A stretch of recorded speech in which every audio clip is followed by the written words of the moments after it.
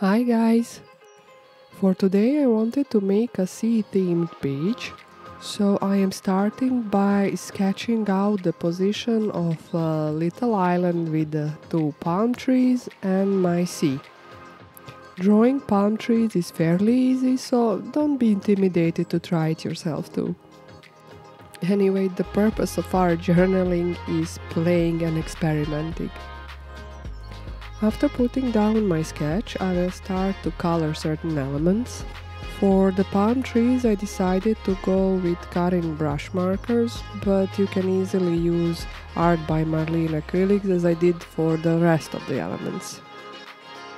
Not sure is it noticeable on camera, but I'm trying to switch between one lighter and one darker shade of green when coloring my palm trees.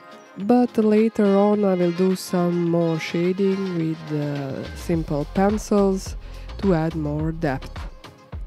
Now, after laying down the first layer of color on my palm trees, I started to work on my little island.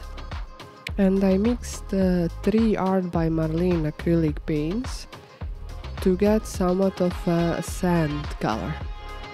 Later on I will add some more colors on the island and the trees, but at this moment I will start working on the sea, and as you can see I have chosen for now 3 acrylic paints.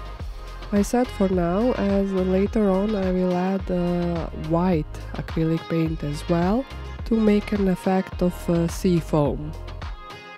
I am blending the colors directly on the paper using one of the Art by Marlene brushes.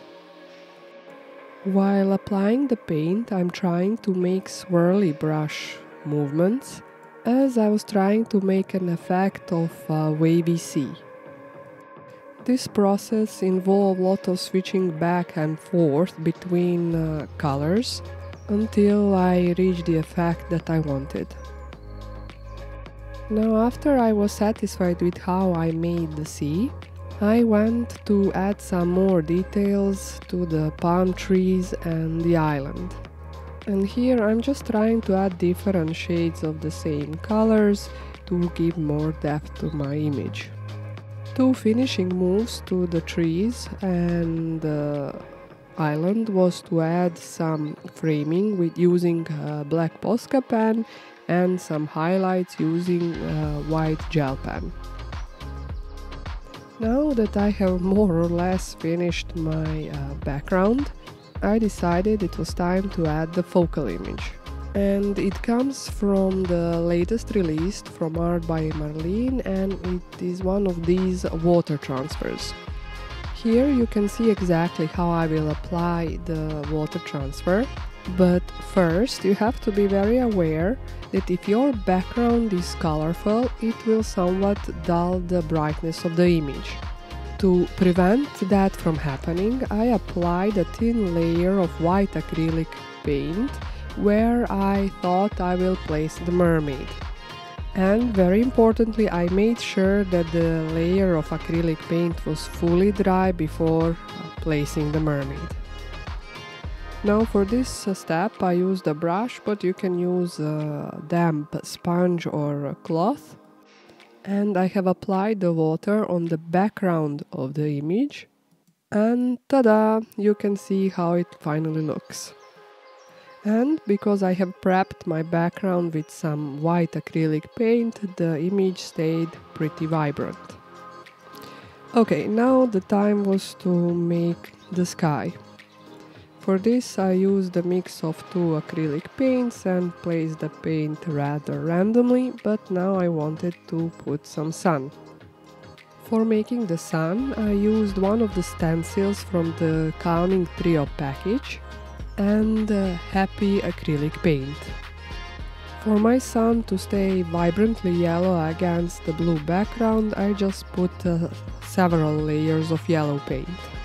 And now I will show you a little trick how to make cute little clouds. First I drew the outline of my cloud with the white acrylic paint and then spread the paint inwardly using a brush. And using the same technique I made very many clouds. Now the thing which you can see me do is trying to make a little water droplets, and I did that by putting just one single drop of paint on the paper and then with the top of the needle pulling that plane to give it that droplet shape. Now few bonus little details to my page, and that is adding a glamour glitter. I added the one in the gold color to my sun and the one in the diamond color to the mermaid tail. Sometimes when I make pages like this, I just can't stop adding some details. Here you will see me giving the mermaid a pearl necklace and hair decorations. These kind of details come spontaneously to me, and honestly it just depends on your fantasy and what kind of supplies you have around. And I don't know why, but I feel my art journal page is unfinished if I don't add a sentiment.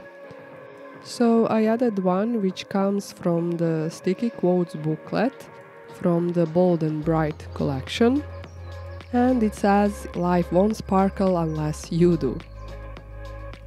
And here I will stop adding any more details and I'll consider my page finished.